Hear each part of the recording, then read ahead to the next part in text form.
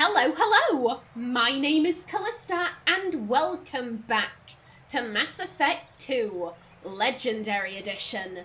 In the last episode, we met with the Council. They offered to reinstate Naomi as a Spectre, and of course, Naomi told them to go fuck themselves. They were extremely rude to her, and let's be honest, Naomi never really cared about being a Spectre in the first place. Now then, oh my, Kaiden, yeah, what happened to him? We're speaking with Anderson. We just want to see how he's doing. Naomi liked Anderson. He was like a father figure to her, and she never really had that growing up. So yeah, she was very fond of him. How long did it take to get this place back up to speed after the battle? Still counting. The main areas of commerce and the most populated wards are complete. But estimates for total restoration are sitting around 5 years. The Keepers always surprise us, though. It's like our repairs are annoying. We'll put up an ugly new bulkhead, and in a few days, they've made it seamless. We never really thought of them as heavy lifters, and I have no idea where they get the resources. But we'd never get done without them. See, the Keeper Union. It's there when you need it. Aren't you glad we unionized them? I'm surprised no one can tell Sovereign isn't Geth technology. Didn't they examine the wreckage? We don't have much to look at. Pieces of it rained all over the station. It was chaos, with who knows how many species combing the wards for their dead. We secured as much of it as we could. But between the Keepers and a whole lot of unauthorized salvage, there's no way to account for even half of that thing. Another reason why they don't want to acknowledge what Sovereign was. Last I knew, we were still fighting holdouts. Here and there. But they are increasingly disorganized. It's long since stopped being called a war. More like cleanup. Not that you can ever discount them. But we haven't had serious casualties for months. A civilian ship will spot an enclave and we send in a squad to clear it. They're not quite the boogeymen they used to be. And Kaiden? What happened to Staff Lieutenant Alenko after the Normandy was destroyed? Staff Commander Alenko is still with the Alliance. But he's working on a special mission. It's classified. I can't say any more. Not while you're working with Cerberus, I'm sorry. I'm not working with them! I've been kidnapped! We're being held hostage! How have you been? How have the last couple years treated you? Serving on the Council isn't how I plan to spend my twilight years. Sometimes it feels like I'm just beating my head against a wall. Knowing the truth about Sovereign is brutal. It's nightmare stuff. I can't blame others for not wanting to believe it, but I know how important it is. So I keep trying. Fighting the good fight, right? Oh, buddy. Buddy, That would hurt Naomi's heart. That would hurt Naomi's heart because of the... We could put forward either Anderson or Udina, and Naomi, she thought that Udina was a sniveling little worm. He was a leech. She did not like him. Anderson, she trusted him. That's why she put his name forward. And yeah, and Anderson is a man of action. He's like her. She wouldn't want to be on the Council. She'd hate it, so of course he'd hate it. Again, she really likes Anderson. She really admires and respects him, and currently she is being held against her will on a Cerberus ship. She's not gonna say, hey, come be a hostage with me. Like, no. This is her cross to bear until she can blow up the elusive man's face. Like, she's gonna explode him, and then she's gonna scrap the SR2, and she's gonna get a new ship, and she's gonna take all of the crew to therapy to get deprogrammed. Like, she's not gonna involve Anderson in this mess. As much as she would like, as much as she'd like to journey with him and this, that, and the other, not whilst she's been kidnapped by Cerberus. Like, no. It'd put him in too much danger. I better go. Of course, Shepard, I understand. I wish I could do more to help you. But if you ever want to talk, I'll be here. Just do me a favor and be careful.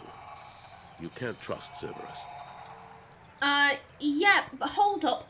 I just saw an Elcor disappear on that bridge. That was weird. That was weird. We're not going to question it. But, you don't really need to be warning about Naomi, you know, trusting Cerberus, because she doesn't trust them. She's plotting their deaths. She's plotting their downfall. This is a very nice office. Are you listening to the news, Garrus? Let me join in. The Systems Alliance Parliamentary Subcommittee for Transhuman Studies has awarded reparations for biotics suffering complications from L2 implants. Subcommittee Chairman Burns thanked biotics everywhere for their patience and understanding, and promised more help for those forgotten by the system until now. Yeah, we saved him. We saved Chairman Burns from some biotics what had kidnapped him. And we were able to persuade him to, like, hey, get some help for the L2s. Hey, someone should let Kaiden know. He could be in for some money. Oh, hello. So we can't explore the Presidium. Okay, fair dues. Well, we've been everywhere. We've done everything. Let's head back to the Normandy then.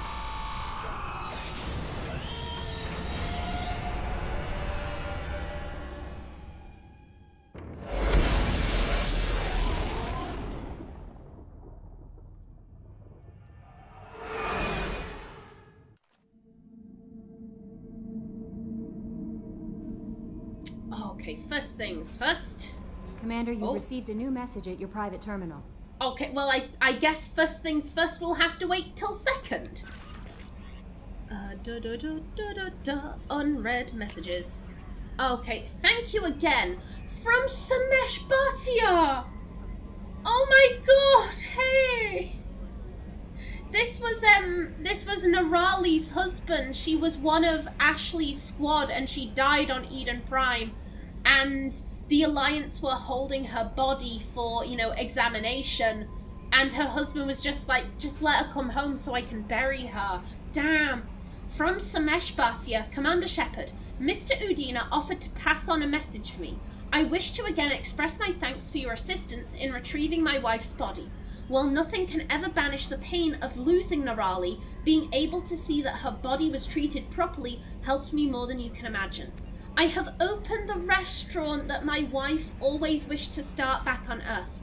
Nerali's picture hangs on the wall, and Alliance soldiers eat for free. It is the least I can do to honor the courage with which both you and my wife have served humanity. Sincerely, Samesh Bhatia. Oh, that's lovely.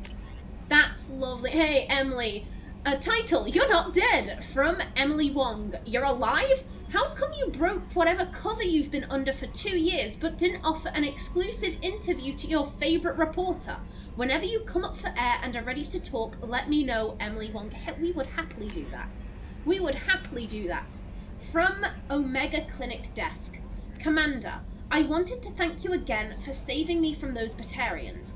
I thought I'd seen the worst of people's anger and fear at Dr. Solus's clinic. I had no idea how much anger his work was keeping in check, how bad it really was. If not for you, I'd be dead. Thank you.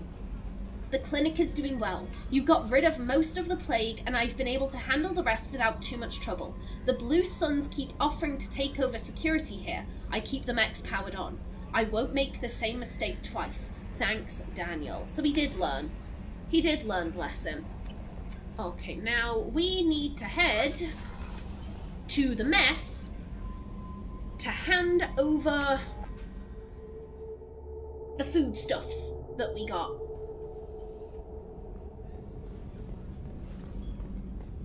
Is everyone enjoying the new food? You better be. Commander, those provisions you provided were perfect. I owe you. I've already thrown together some of my calamari gumbo. Here, try a bite. It could be poisoned. It could be poisoned, but again, this is the guy who lost his family. He lost his family and Cerberus took him in. Again, these poor groomed people, these poor groomed, manipulated people. We'll take a bite, why not?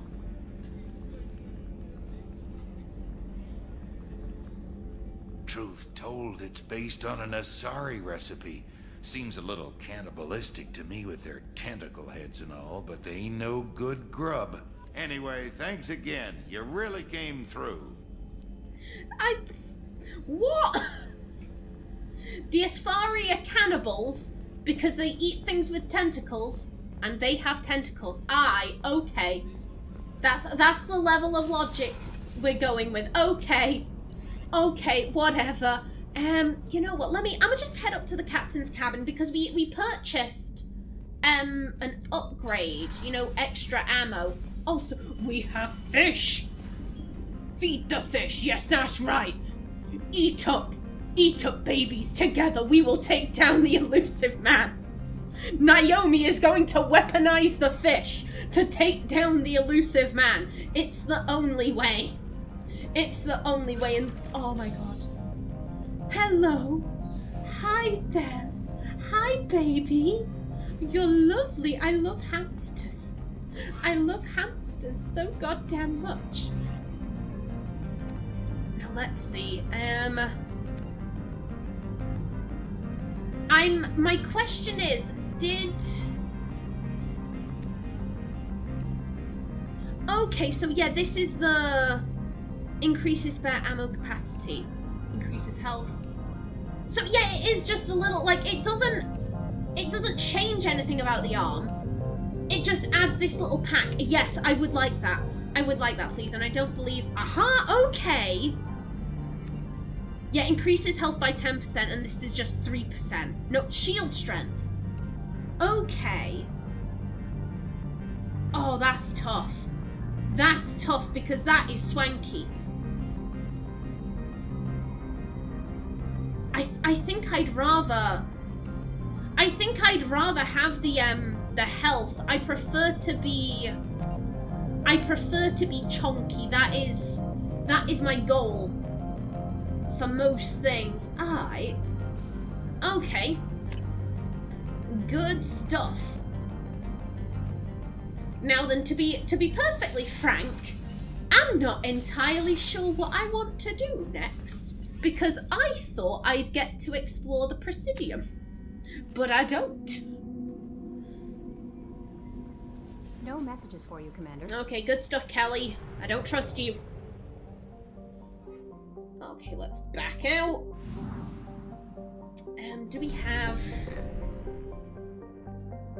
Yeah, I'm good with that. Okay, so that way leads to Boltzmann. Help Kasumi. I think I'd... Let's look out here. Here we have the local cluster. I would assume this is where Earth is. Recruit the Warlord. Help Saeed. So typically, when I have a blind Let's Play, and you know, you've got a crap ton of DLCs, I will look up a rough little, like, okay, here's maybe a suggested outline of, like, where the DLCs should come in the story, because I like things to make narrative sense. I don't want to do a DLC and it's like, oh, you're almost at the end of your journey. I started an hour ago. Like, I'm not down for that. So I'm leaving the DLCs for now. The big DLCs, like helping Zaid and Kasumi, I'll do that whenever, but I'm leaving the big DLCs, like in like Project Overlord and the crash site and all of that.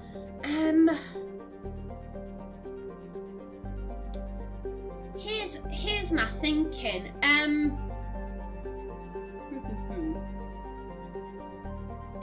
I'm drawn. I'm actually drawn to helping Zaid. I feel like doing like a little mini quest before going and getting the convict to the Warlord. I'm also very tempted to head over this way, just because, you know, it says, oh, it's been explored 100%, but I think this is because that's where Earth is. I want to explore it. I have not been here in this game, so I want to explore it.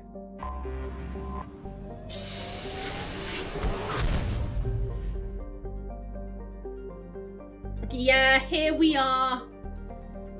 Here we are. Let's just have a quick little dash around, make sure I'm not missing anything. Yeah, there's Jupiter, there's Mars. And Earth, of course. Oh my god. let's start with the closest and we'll work our way out. So we can scan, aha. Mercury. A handful of solar power stations exists on peaks of eternal light at the north and south poles of Mercury. The difficulties imposed by the planet's proximity to the Sun and high orbital velocity have limited development. Population 340. Orbital distance 0.39 AU. Orbital period 88 Earth days. Radius 2,240 kilometers. Day length 58.7 Earth days. Atmospheric pressure trace. Surface temperature 430 Celsius. Surface gravity 0.38 G. And let's see, what have we got? It's okay, that's to scan. Ooh, yes, please. Probe away.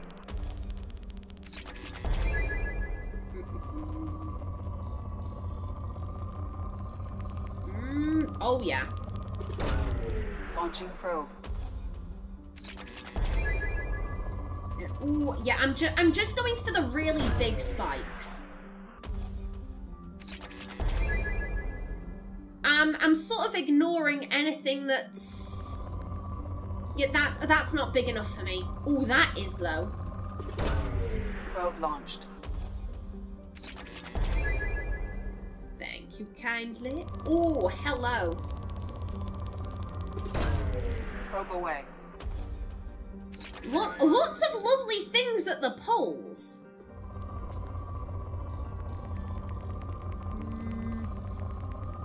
No, that's not big enough for me. That is. Probe launched.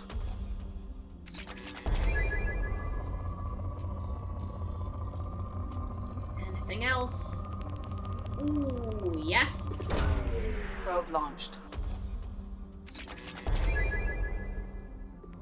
And again, you. Launching probe. God, I'm gonna go through so many probes. I'm gonna go through so many. Probe away. Okay, there we go. Now it's poor. I think.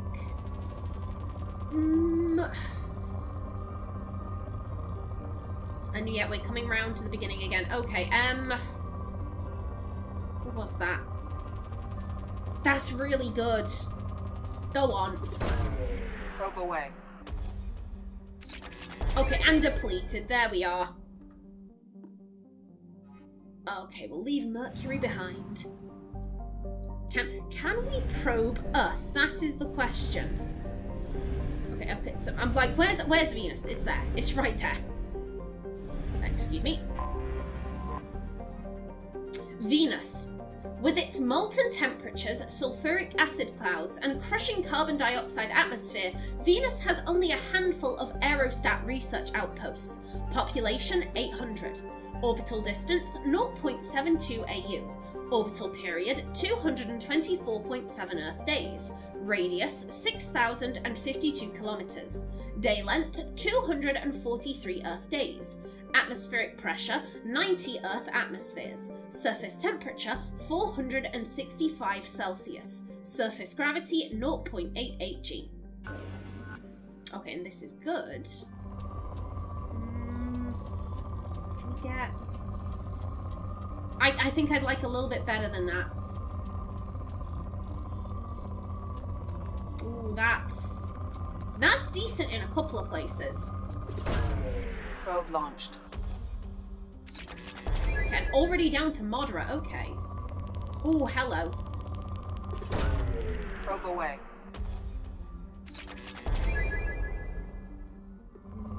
Ooh. Probe launched.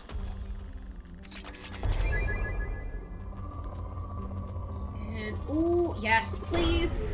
Probe away. And anything else? Anything else for the taking?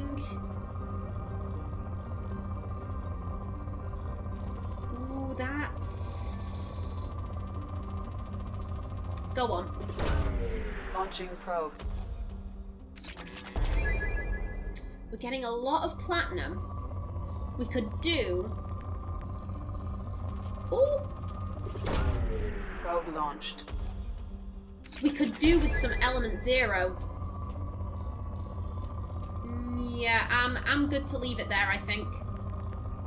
Yeah, I'll leave you be.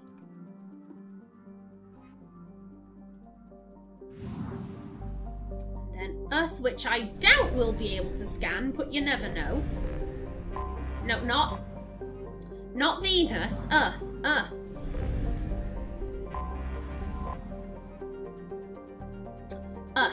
For detailed information, please refer to the Standard Issue Alliance Galactic Codex. Earth's orbit is riddled with debris generated by bootstrap space development. Use of kinetic barriers is recommended at altitudes over 85 kilometers. Population surface 11.4 billion. Population L4 and L5 stations 250,000. Orbital distance 1 AU. Orbital period 1 Earth year. Radius 6,378 kilometers. Day length 23.9 Earth hours. Atmospheric pressure 1 Earth atmosphere. Surface temperature 23 Celsius. Surface gravity 1.0 G. Lovely. And Mars. Once considered a prospect for terraforming and colonization, the discovery of faster-than-light travel turned Mars into a quiet backwater. Its southern pole is a historical preserve centered on the Prothean ruins found there. Immigration and development are restricted as the search for Prothean artifacts continues. Orbital distance 1.52 AU. Orbital period 1.88 Earth years. Radius 3,402 kilometers. Day length 24.6 Earth hours. Atmospheric pressure trace. Surface temperature negative 138 Celsius. Surface gravity 0.38 G. And Saturn over here with your beautiful rings. Okay, so we can scan Saturn. Saturn has been a major source of helium-3 fuel for fusion plants since the 2150s. The moon of Titan is mined for hydrocarbons and used as a hostile environment training facility for Alliance Marines. Population, orbitals and Titan, 117,000. Capital, Huygens Dome. Orbital distance, 9.5 AU. Orbital period, 29.5 Earth years. Radius, 60,268 kilometers. Day length, 10.3 Earth hours. And let's see, what have you got? And anything a little bit higher. There we go. Probe away. Yeah, I'm trying my hardest to be conservative with the probes, but I get the feeling that I am probably going to spend most of my money in this game on probes. And that is worrisome. Especially because, here's the thing, the reason why I had so much money in the first game is because you would get loot and you could sell it. And we can't do that in this one, which is worrisome.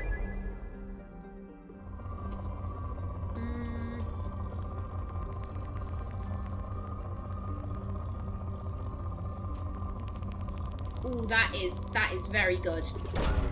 Launching probe. Lovely. And, ooh. Considering that's, you know, 2 peaks. Probe launched.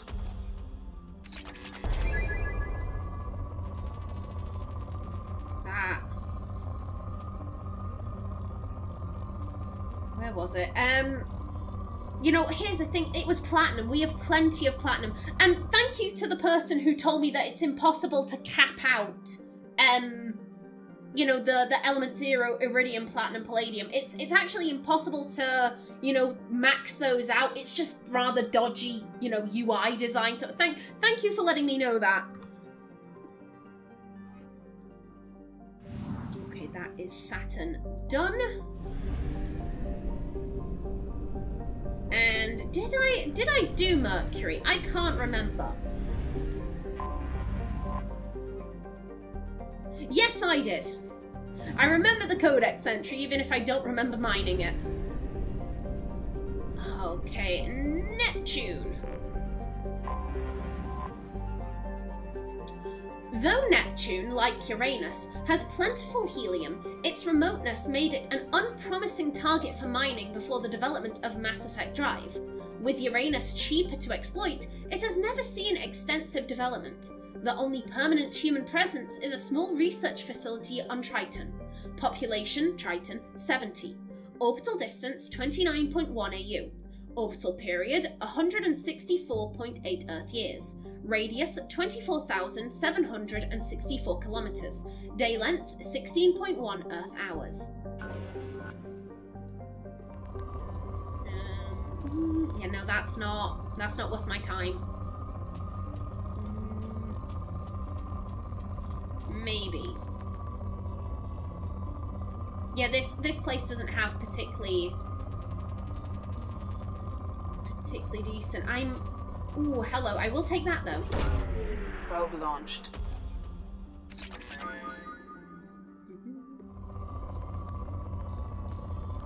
And ooh, hello.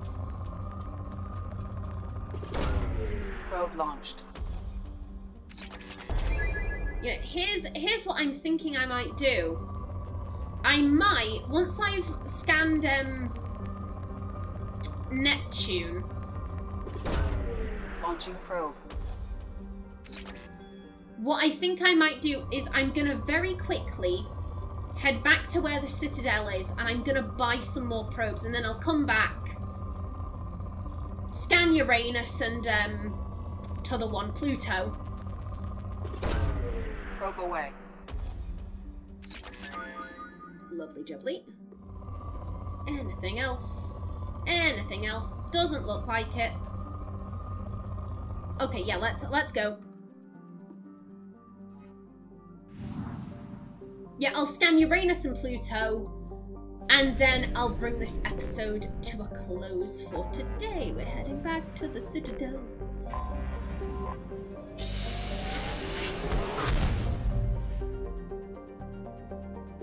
Okay, give me the shit. Give me the shit. I need probes.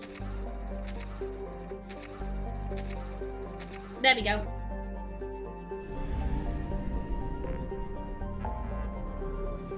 And back here.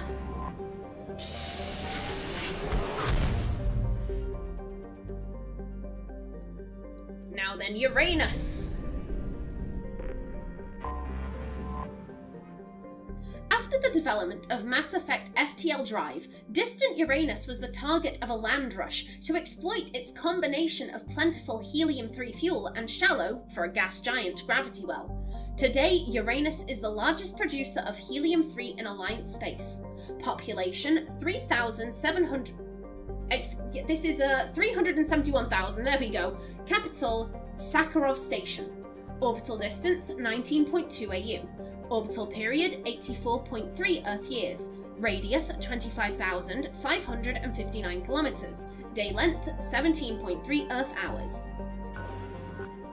Oh, it's depleted. Is there literally nothing? Literally nothing. I mean, that's somewhat decent. Let's just... We can get a little bit there. Really, Commander? What? What? Oh, we're probing Uranus. Okay. Okay, still, there's some shit. There's some shit.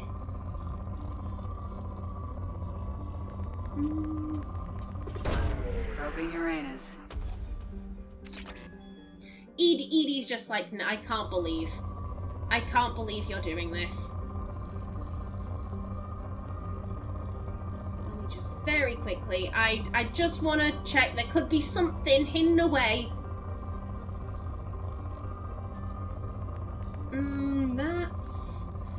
That's not worth my time. Okay, we'll leave it be. And Pluto, last but by no means least. Pluto is one of Sol's numerous ice dwarf worlds. It is mainly of note for being the gravitational anchor for the mass relay to Arcturus. Pluto and the Charon relay, formerly encased in ice and considered a moon, orbit each other. Pluto's orbit was circularized, there we go, in 2157 as a side effect of the Charon mass relay recovery operations. Population, gateway stations, 9,300. Orbital distance, 39.5 AU. Orbital period, 247.7 Earth years. Radius, 1,151 kilometers. Day length, 9.4 Earth hours. Atmospheric pressure, trace, there goes my timer. Surface temperature, negative 229 Celsius. Surface gravity, 0.06 G. Now let's see, anything particularly spectacular? Hello. Probe launched. Lovely. Ooh, hello. Launching probe. Beautiful. Okay, lots of iridium here. Probe away. Plenty of iridium, but still not much element 0 just dicking about in the wild. Launching probe. Ooh, hello.